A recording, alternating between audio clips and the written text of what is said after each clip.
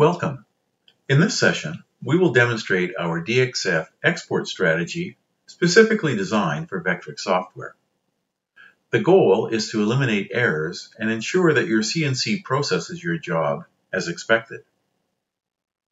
This strategy allows you to pass depth information by working around the Vectric rule of one layer, one depth. It will also make smart toolpath decisions for you and inform you of these decisions at the end of the export. We have written Vectric gadgets to 1. Help you set up your tooling templates, and 2. Verify that your job has all the required toolpaths. It does this by reviewing layer information and either generating required toolpaths or informing you of missing toolpaths. In summary, it will automate the majority of the tasks that you currently do manually. Let's start by turning on the Vectric strategy. You do this by opening the Cabinet Sense Machining database. On the Layers tab, you have a 3D DXF depth strategy group. Turn the CAM package from None to Vectric. By doing that, all of our other export strategies have been automatically changed to work with the Vectric strategy that we've developed. You can choose a solution for pocketing. Either you can satisfy a pocket by doing a pocket strategy in Vectric, or if the tool width allows, you can do an inside profile. You gain efficiency by using a profile, but you get better quality by doing a pocket. We'll choose efficiency. If we're going to use an inside profile to do a pocketing for us, we have to tell Cabinet Sense how much of an overlap the tool has to have. So for example, if we go around the inside of a rectangle on opposite sides, what overlap do we require our tool to have? So we're saying 20% minimum, and if we achieve that, we'll change it from a pocket to a profile. You can choose to use the actual depths of all your drills or dados, etc., that are defined in the database, or you can use the maximum depth. Depending on how you do your CNC processing, one makes more sense than the other. We'll use actual depths in our example. You can choose between label names having the actual depth or a generic label. We'll use actual depth. Finally, we can produce a layer report at the end of an export that will tell you the decisions that Cabinet Sense has made for you. You can turn it off, have it only on screen, in HTML, in the export folder, or both. Finally, you need to have the hole diameter specified. So in this case, it means 5 millimeters is the largest drill bit that our CNC has. Any hole that is larger than 5 millimeters has to use some sort of a pocket or a profiling strategy to clear it out. Also, tell us the width of your pocket clearing tools. So in this case, I have a 1/4 inch tool and I've got a 5 millimeter tool. When that is done, close the database, refresh the P-Store, and we're ready to export.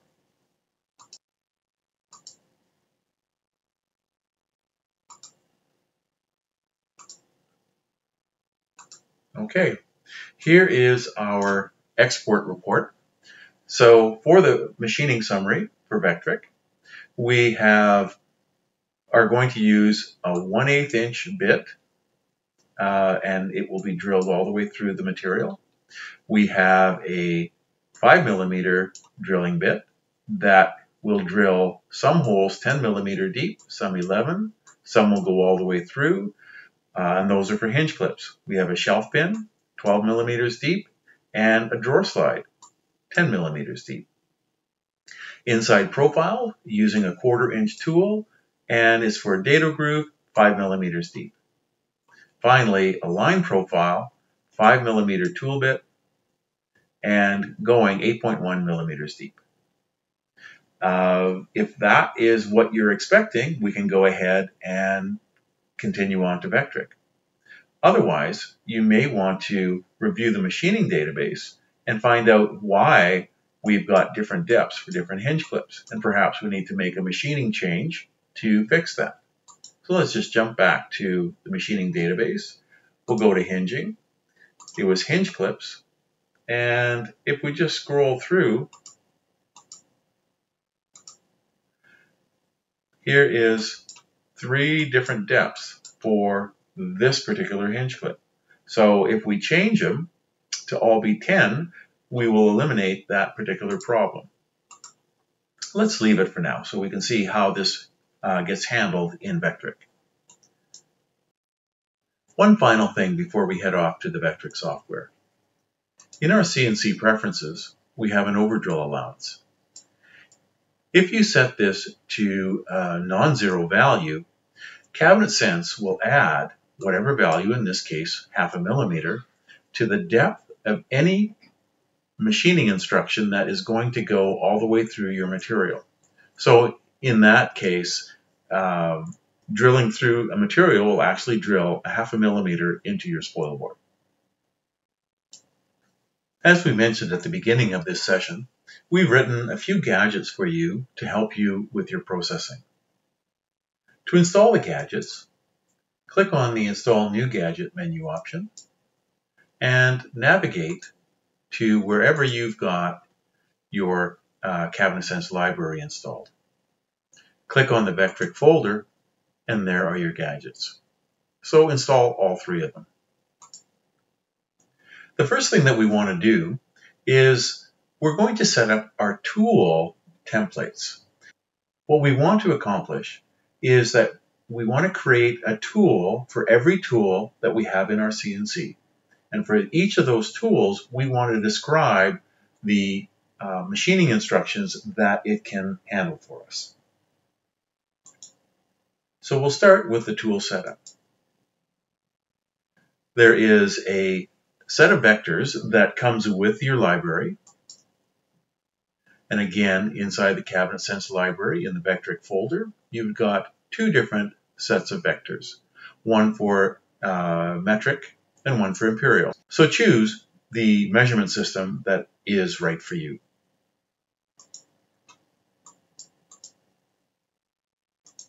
So let's take a look at what these vectors look like.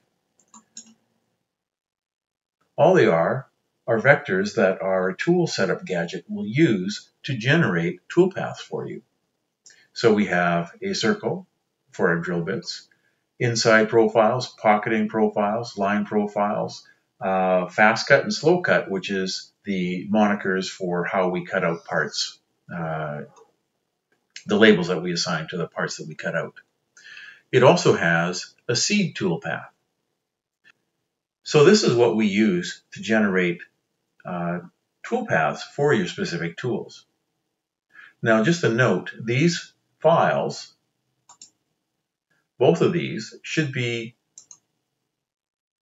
read-only so that you don't overwrite them. You use them to generate new toolpaths, but don't overwrite them. Okay, let's go ahead and do one tool. So we've selected our metric version, and we're going to go to our tooling database and select the tool that we use in our router. So in this case, let's do a drill bit, 1/8 inch drill bit. And you can set these. The purpose of this video is not to give you any information on how you set up your tools or the options that you use, but more to just how you use the gadgets. What kind of strategies do we want to employ with this 1/8 inch drill bit? And we just basically want to drill with it. We can add a note to the toolpath as well. So in this case, we would add drill, but we'll just leave it blank.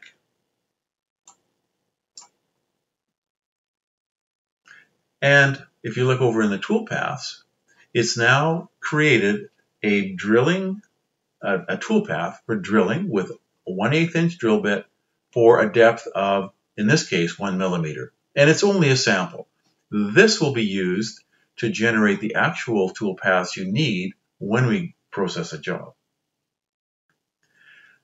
So again, you will go into this and you will set up your options.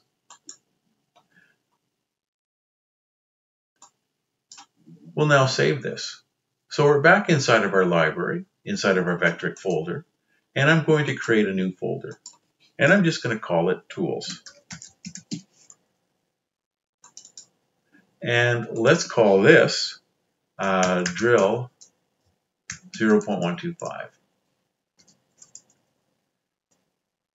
We'll go ahead, do another tool, don't save the changes, and let's select a 5mm drill bit. And do the same thing.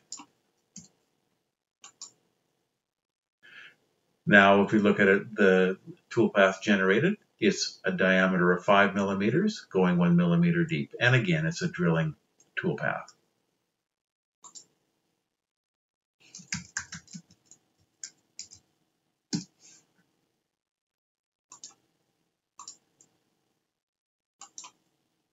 Let's do an end mill of some sort. Okay, let's do a down cut. So here's a case where perhaps we're using multiple vendors for our tools, and we have a Royce down cut bit and an Amana one. So we can,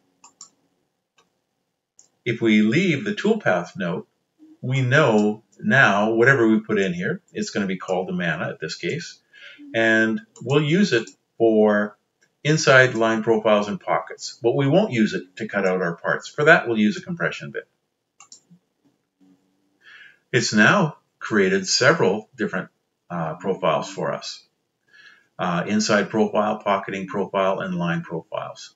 One for being partial depth and one for being all the way through. So let's save that.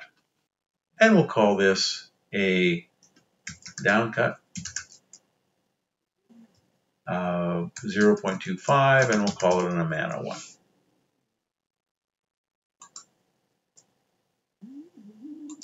And we would do this again for every different tool. I'm going to do a couple more. I'm going to do a compression bit. And this time, I'll only use it for cutting out parts. And again, you can see the different toolpaths that are being generated.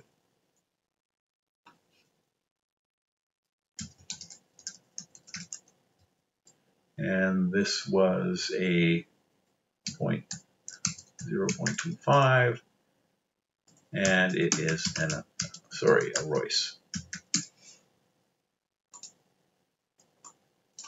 Last one that we'll do. I'm going to use a bit called a hogger, and the purpose of it is to clear out the vast majority of the tool or of the material on the cutout layer. So again, I'll use it for a fast cut, slow cut, but I'll position it a little bit outside the line so that my final pass will be with my actual cutout, my compression bit. But most of the work will be done by the hogger. And I'm going to enter hogger as the toolpath note. Again, fast cut, slow cut, and it's a hogger.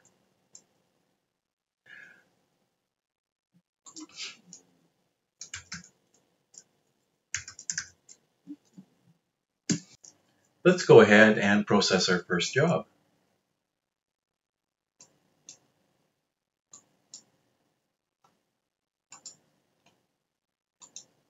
We'll use the batch processor to bring in our parts.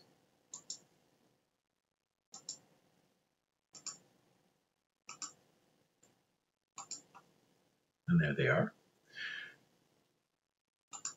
So what we want to do now is have our gadget take a look at all of our different layers and generate the specific toolpaths needed for this job. And it'll do that by asking you to pull in the tools that you've already defined. So now it's asking you for a tool that can do a line profile, The tool is 5 millimeters in diameter. It's going to go 8.1 millimeters deep. If you also look in the bottom left-hand corner, you'll also see that same information displayed. So we set up a tool. Here's a downcut 5 millimeter Royce. So we'll use that. It's going to pull in the 6 layers. And we can say, just load the toolpaths. We don't need to create the missing layers. Our gadget has gone on to the next layer, and it's found a 1/8 inch drill bit. And again, go back to our tools and pull in the 1/8 inch drill bit. It's now looking for a tool to do the fast cut. So if you remember, we're actually going to do a fast cut in or cutout of our parts in 2 different steps. We're going to use a auger.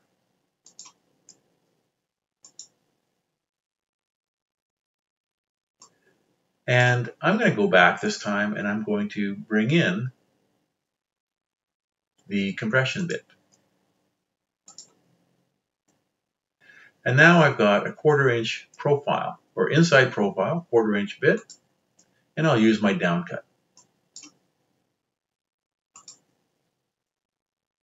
And now, finally, I'm asking for a 5 millimeter drill bit. And there it is. Okay. We've now got a message. Our generation is complete. Cabinet Sense, the gadget, has created 7 new toolpaths for you. And those new toolpaths are the ones that have different depths, 10, 11, 12, etc. Okay. Now, we could have done this a lot easier if instead of pulling in each tool each time we do a job, we create another template that has all of the tools that are currently in our CNC. So let's just do that. Let's go ahead and we're going to delete all of the toolpaths. I'm just going to start pulling in. Let's say that every one of these is in our CNC. In theory, you could have 20 different tools, different vendors for the same kind of tool bit, etc., etc. And I'm going to try to load them in the order that I think I would process them. So I might do my drilling first, and then I'll pull in my 5 millimeter drill bit. And how about, let's do our down cuts.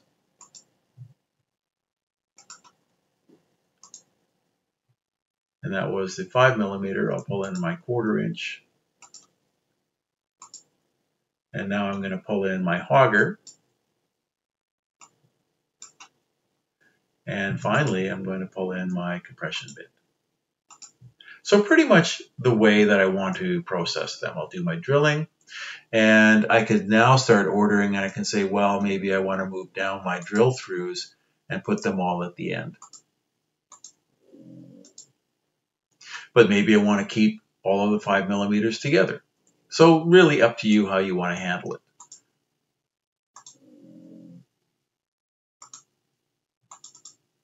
Let's say that's the way I want to do it. I will move my slow cuts up first. Okay, so auger first and then the compression bit. Select all the tool paths. I'll save them all again, but now I'm going to back up. And now I'm going to create another folder. And I'll call it Sheet Strategies. Because maybe what I'm going to have is plywood strategies and particle board strategies, etc. I'm just going to call this one my general toolpath. So if I don't have anything specific, this is the one I'm going to use. Delete them all. I still have my job with all my layers. Let's run the checker again. It's asking for a tool, 5 millimeters. I'm simply going to go back to my sheet strategies and pull in my general toolpath. And we're done. If I run the checker again, it says everything's ready to go. Okay, so now you can see we've got a lot of toolpaths. Some of them are used, some of them aren't. But if we go and recalculate, it will definitely tell us which ones are being used and which ones aren't. And notice I had set my drill through over drill allowance by 0.5 millimeter.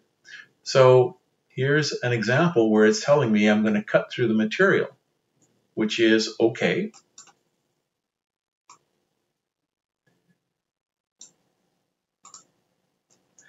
There we go. So now we know exactly which toolpaths are being used. And if I'm processing a large job, I can increase how fast my applying toolpaths will be by deleting all of the ones that I don't use. So this is the sum of what's being used in the job today. I'll go ahead and let's nest. And finally, what we want to do is use these toolpaths to apply to all the different sheets that I've got in my job. And for that, we have one final gadget. And this is a takeoff on the Vectric version. And all it does now is use the toolpaths that are defined in the toolpath layer rather than going to the file. If I click OK, I'll let it go. And there we have it. You've now got two sheets, with the second sheet only having 4 different kinds of machining instructions. Go ahead and generate your G-code and off you go. And we don't need to save this because we'll generate this every time from our common or general strategies. I'll conclude with the following statement. Having the depth passed in your DXF gives you so many advantages. For example, when you change or if you change your dado depth in cabinet sense, that change is automatically picked up by this strategy. You don't have to go back to your layers or your toolpaths and change your depth information, etc. All of that is handled automatically for you. If you don't have your sheet size specified exactly the right thickness in Vectric, it's still going to work correctly because the thickness of the sheet compared to the actual thickness you entered is all taken into account.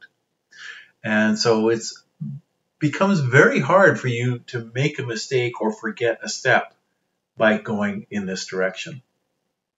I hope this has been helpful to you, and thank you very much for watching.